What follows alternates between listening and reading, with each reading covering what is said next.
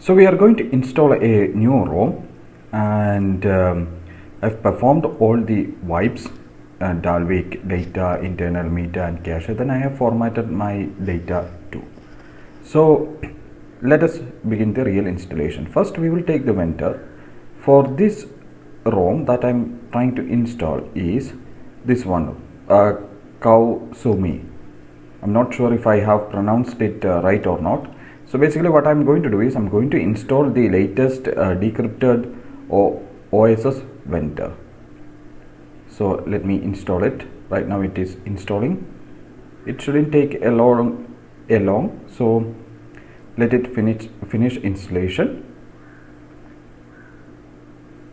We have finished installing the vendor. So basically we will wipe the caches and we will go for a system reboot. Well, I just do this. I mean, this is the way that I install or that I flash ROMs.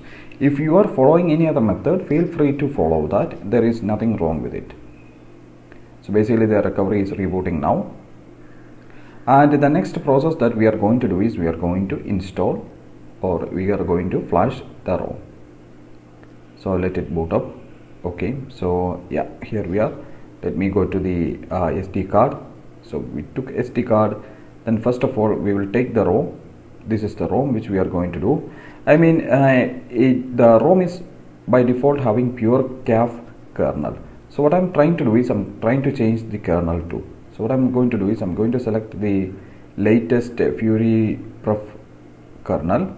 Then I'm going to select the GApps. Oops, wrong folder. GApps we have over here. So basically I'm using Flame 11 GApps, and I will install Magisk too, because once you are using the decrypted vendor, you cannot actually boot the ROM if you are not installing Magisk. For that I'm going to install the latest 24.1.0 Magisk. So let us install the ROM. The installation has started. So as you can see that it is using the Raven fingerprint. So basically it is flashing the system image. Now we have finished flashing the Magisk ROM kernel and GApps, as you can see over here. So let's wipe the caches and reboot to system. Simple. It shouldn't take a very long time. So yeah, you can see that the Poco splash screen is in front of us right now. Let it boot.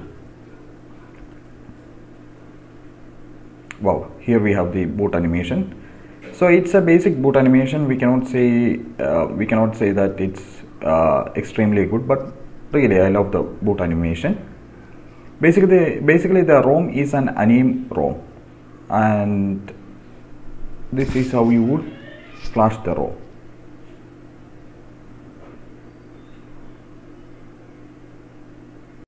It has finished flashing, so let us begin the installation, or let us finish the setup wizard. So I'm going to use the setup offline wizard. I don't actually sign into the Google immediately. So basically, yeah, let's disable that.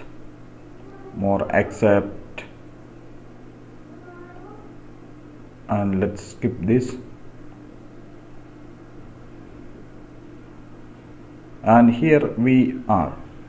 The rest I will post it as a screen record because I feel it is better. So let's see the screen record right now. Hi there, welcome back to Let's Talk by George. Again, we have finished flashing the ROM. So we have booted the ROM. This is the default wallpaper that we are having with this ROM. So let us review the launcher. What launcher it is using? It's using the Launcher 11 launcher by default.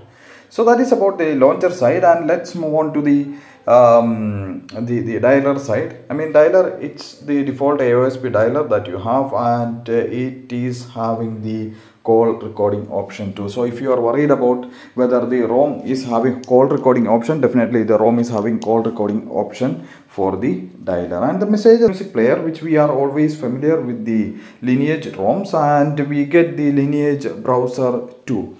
Now in this build I am using Flame GApps basic, and as you can see that I have enabled the blur. It's okay to enable the blur. We just have a small kind of lag. Apart from that, I didn't have any other problems. And the quick settings, they have not modded the quick settings. Overall, it's having the default lineage ROM looks, and the ROM is pretty much smooth. Then you get the camera go as default camera application. Then moving on to the app drawer, we get device information. So let's have a look what device information we have over here. Now let's go to the system, and as you can see that the build is user.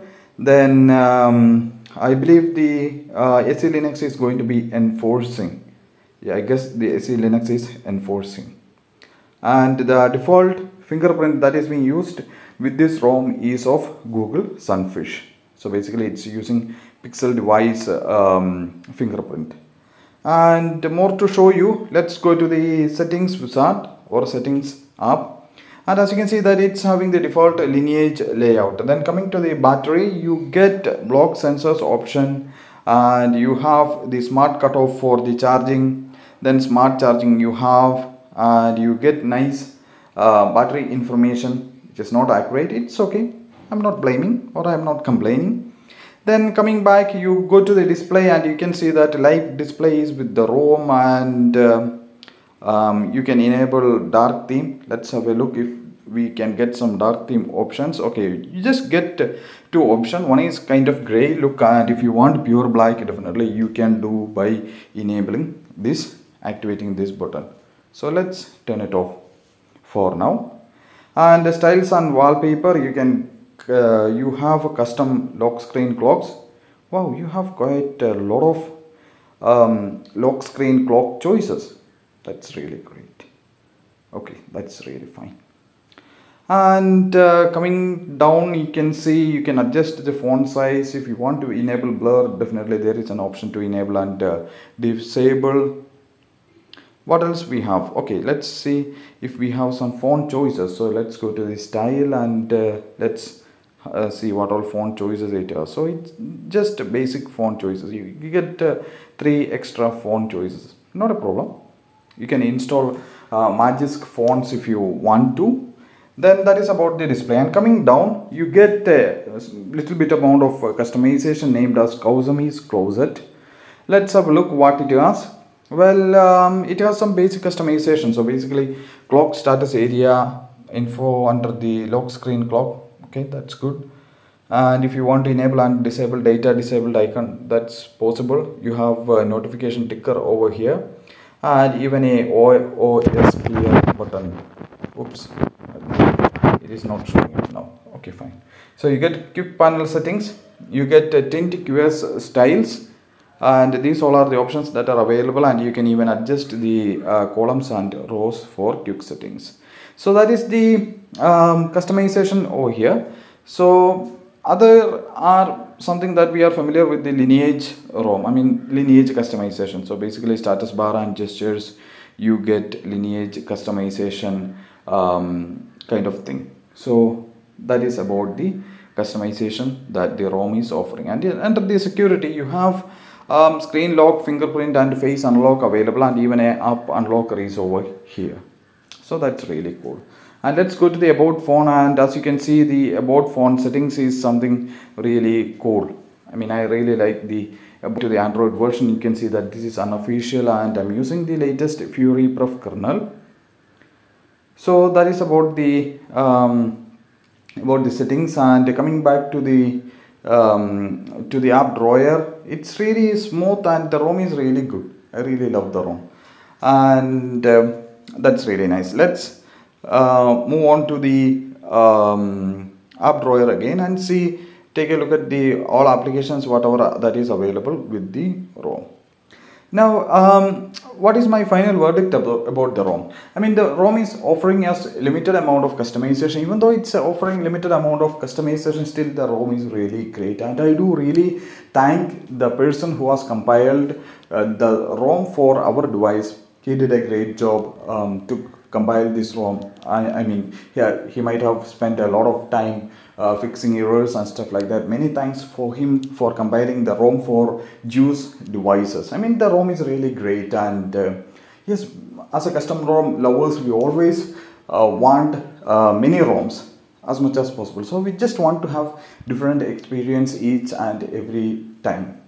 So if you are looking for a stable and smooth ROM, definitely you can give it a try. It's very nice ROM, and that is about it. I mean, I cannot really tell you anything about battery backup and stuff like that. I haven't noticed any major bugs with the ROM. This is all I can say. Voila, it is working perfect. So that's it.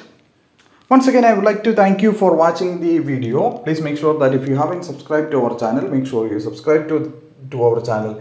Also, do not forget to press the bell icon so that you won't miss any further updates. Thank you.